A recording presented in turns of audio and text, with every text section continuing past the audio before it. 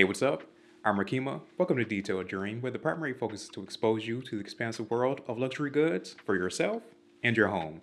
So, today I have something quite special to talk about, and that's, of course, Sir Candleman's new book titled Let It Burn. I'm very proud and honored to know Cudsy. I give him his flowers every chance I get.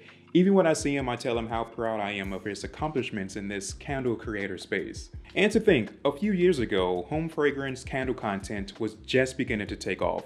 And to see it come to this point where there are now candle collaborations and books being written is opening so many doors to elevate the candle world for creators such as myself, as well as shedding light to the many candle brands that are in existence. I am grateful to have found a space where I feel like I belong, and I am excited to see the elevation of the home fragrance world. Now, Sir Candleman's book, Let It Burn. I will definitely say it's worth picking up, and I'm not just saying that because he mentions my name in here. You ain't got to lie, Craig. You ain't got to lie. Ain't nobody lying. It's worth picking up if you want to know everything about candle care tips, about different scents and the best time to burn them, about decor and styling around candles. You will appreciate this book. This book is if you want to know about candles as a whole, and it's not just about candles. You learn a little bit about who Sir Candleman is and how his brand came to be. This is for sure a useful tool. That's how I view it. This is a tool for anyone who's into home fragrance or just fragrance in general. The information in here is gold. Everything I talk about on the channel is condensed in a well-written, easy to navigate book.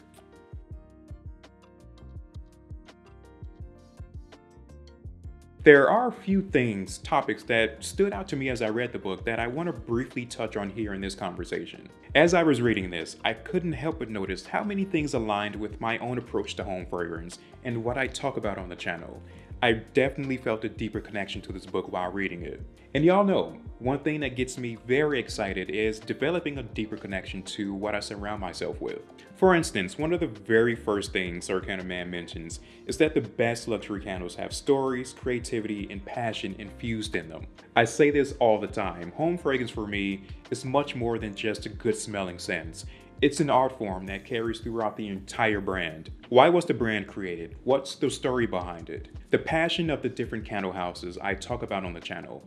They all have their own unique stories that speak to me personally. I feel a great brand starts with a story, and that's essentially used to create the brand identity or brand aesthetic, if you will. I can go on and on about this topic because it's such an important one that's often overlooked.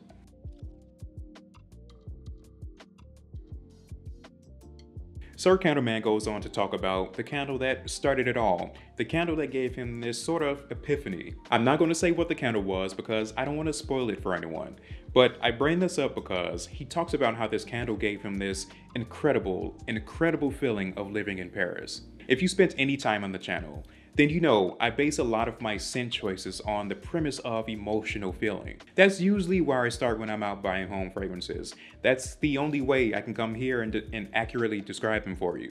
I love when a scent speaks to me on an emotional level. A scent can't just smell good. It has to essentially make me feel something, and if it doesn't, then I will more than likely pass on it.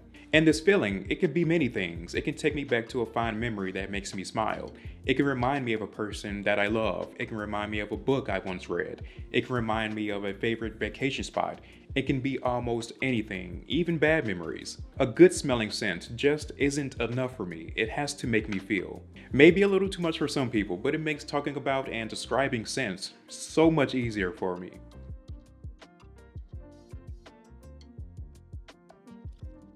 Just a couple more topics from the book I want to discuss. I'm not going to talk about the entire book, even though I want to. A very important thing to note from this book when it comes to luxury candles is that expensive does not always mean better. Expensive does not always mean better.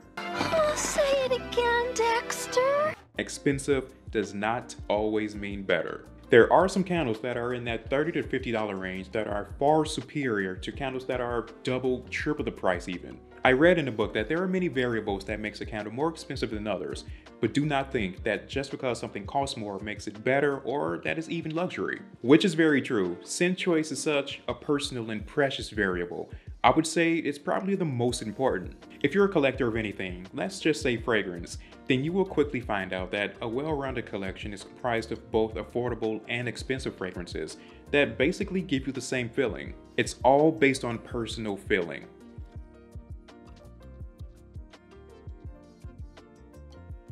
The last thing I want to touch on, that is just as important to me as brand identity and scent, is the wax. It's probably the most debated candle ingredient in my opinion. I definitely get an earful from some of you in the comments about my wax preferences, but wax plays the most vital role when it comes to actually burning a candle and how clean it burns. And yes, it is still a personal preference, as with anything. I tell y'all all the time, I will never tell someone to stop burning a candle just because I don't prefer a certain wax. If you like it, please burn it. Wax, it comes in so many blends and variations that I do think if you are burning a candle in your home, you should be aware of what you're actually burning, which is the wax. And candle houses, they choose the best wax that works perfectly with their scents. Sir Candleman mentioned something in his book that I definitely agree with, and that's many high-end brands, they spend as much time working with the different wax iterations than the scent itself, which is true. It's incredibly vital to the success of the scent and how well it performs while it's burning. I much prefer waxes that provides the cleanest burns possible. Soy, beeswax, coconut, rapeseed is what I typically prefer, or a blend of either of them. I still do not like pure paraffin candles, or candles that are comprised mostly of paraffin, for the reason of it not burning as clean, and it's headache inducing, at least for me it is. Sir Candleman shares much of the same preferences when it comes to wax. Clean burns that are toxic free and isn't headache inducing. The topic on wax deserves its own video. It's a very dense topic that I don't want to get too deep into today. I don't want the debate comments on this video. We'll just save that for another day. These are just some of the important topics Sir Candleman discusses in Let It Burn. I am honored I get to experience this, and to be mentioned among fragrance professionals it still makes me smile. So happy to see the success with this creation.